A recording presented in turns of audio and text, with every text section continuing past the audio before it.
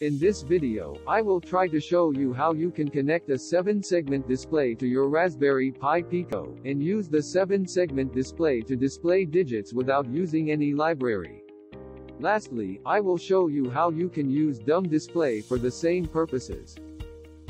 For this experiment, you will need a Raspberry Pi Pico, a 7-segment LED display, and a 1K resistor, and of course some wires.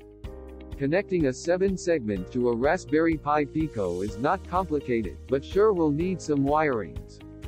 Connect Raspberry Pi Pico GPIO 10 to 13 to E, D, C and DP pins of 7-segment.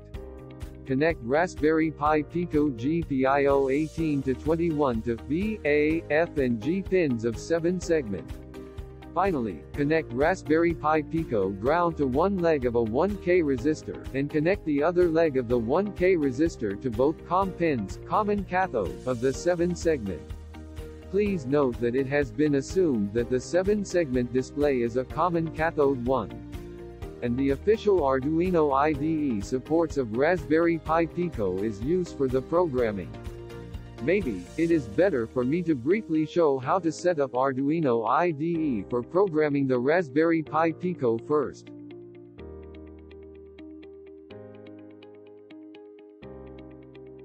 To set up Arduino IDE for Raspberry Pi Pico programming, go to Tools, Board Manager. Type Pico in the search box.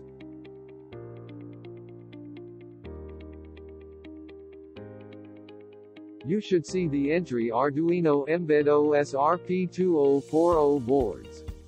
Install it. Now, you should be able to select Raspberry Pi Pico as development board.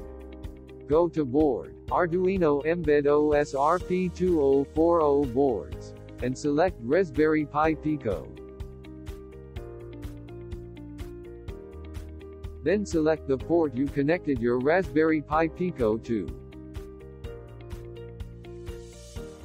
Now, try upload the standard Blink sample to your Raspberry Pi Pico and see it works.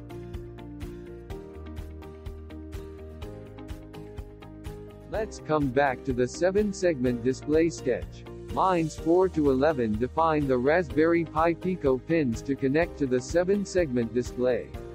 In the setup block, lines 15 to 22 declares that the pins will be used for outputting signal. In the loop block, the segments will be turned on one by one, starting with the G segment. Line 28 delays for a second before turning on the G segment. Line 29 turns on the G segment of the 7-segment display. The steps repeat until line 50. After all segments turned on, line 53 delays for 3 seconds, then turn off all the turned on segments. Before looping, line 64 delays a second more. Don't worry, the link to download the complete sketch is posted in the description of this video. Now, it is time to see some action.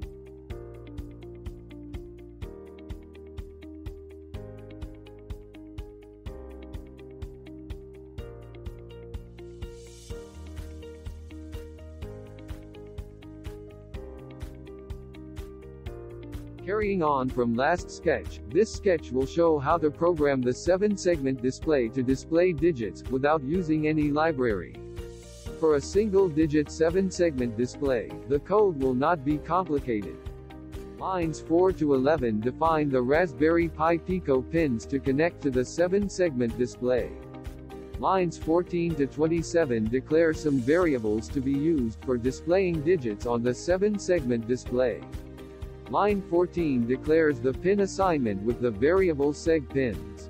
Line 15 to 27 declare the on-off variables for the different digits. They are none, error, dot, and from 0 to 9. The on-off value 0 means that the corresponding segment should be turned off.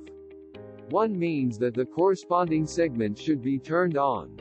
Lines 30 to 53 declares some routines for the actual turning on and off of the segments for a digit.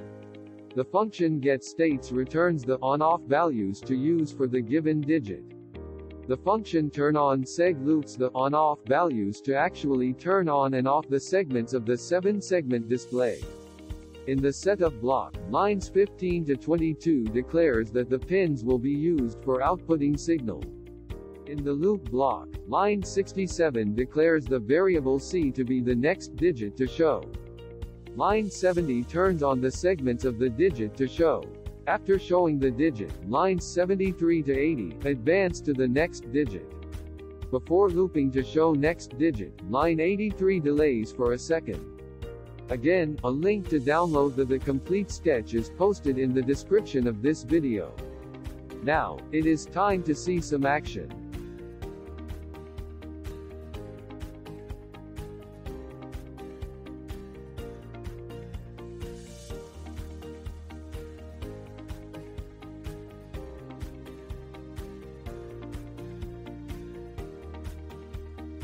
Now, I will show you how to use DumbDisplay to combine the two previous experiments with a 7-segment display. First, I will show you the sketch. Line 1 includes the DumbDisplay library header file. Line 3 declares the DumbDisplay object, which will do input and output with serial with baud rate 57600. In other words, you will be needing the DumbDisplay Wi-Fi bridge for bridging your Raspberry Pi Pico and your Android phone. For a briefing of the DumbDisplay Wi-Fi bridge, please watch my previous video bridging Arduino Uno and Android DumbDisplay app, DumbDisplay Wi-Fi bridge.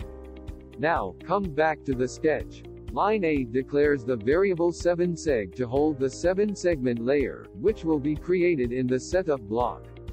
In the setup block, line 12 actually creates the 7-segment layer object. In the loop block, line 16 defines the variable segs to the segment letters to turn on. Lines 17 to 20 loops and turn on the segments one by one. Line 22 declares the variable C to be the next character to show, starting with the digit 0. Lines 23 to 36 loops and shows the characters. When the character to show is the dot, line 25 shows it with the method set on to simply turn on the dot segment, that is the DP segment. Then line 26 sets the character to show next to be the question mark.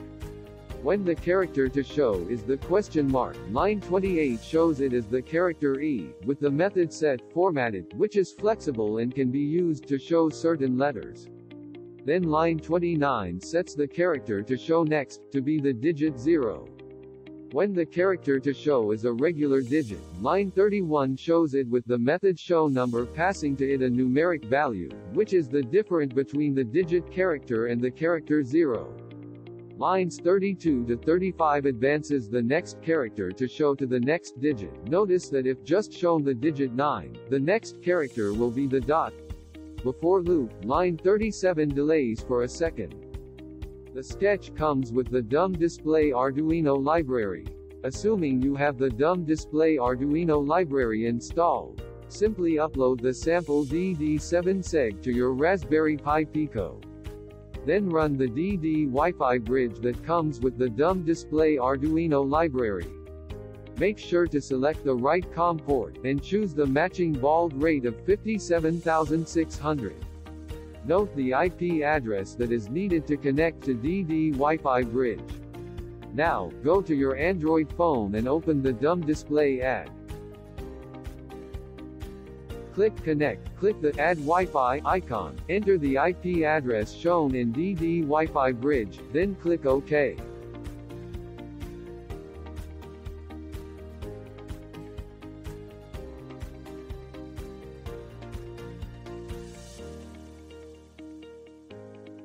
Finally, click the entry just entered.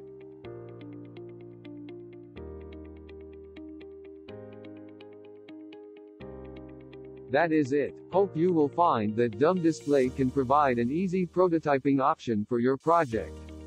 Enjoy. Have fun with DumbDisplay.